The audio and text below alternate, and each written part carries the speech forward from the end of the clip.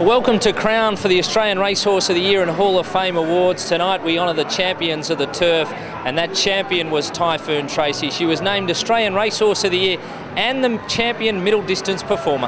Very gratifying, but full honours to the horse. Like I stated up there earlier, she makes my job very easy, this mare. She's a very easy filly to train, and she's just a pleasure to have around the stable.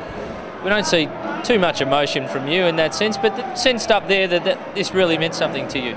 Oh, yeah, listen, it's another thing off the bucket list. I was fortunate enough to win the premiership, as you know, and to train a horse of the year. I think that's a great feat, and it's up there certainly with the highlights of my career. Well, Star Spangled Banner finished second in the Australian Racehorse of the Year race, but did go away with two titles. They were the Champion Sprinter Award and the Champion Australian Bred International.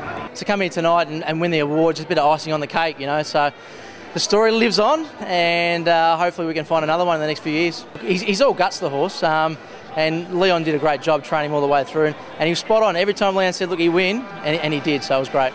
Bart Cummings is recuperating in hospital and couldn't be here tonight, but Connections were here to accept 3 awards on behalf of the stable. Champion Group 1 trainer, and Bart's team of So You Think and Fate Perfume made a clean sweep of the 3-year-old awards. And to have the 3-year-old categories in filly and colt, we can't do much more. And it was no surprise to see the Melbourne Cup winner, Shocking, named the champion stayer. Last year we won the best 3-year-old with Hubie, and now Shocking's won the best stayer award, and it's an absolute privilege to get an award like that.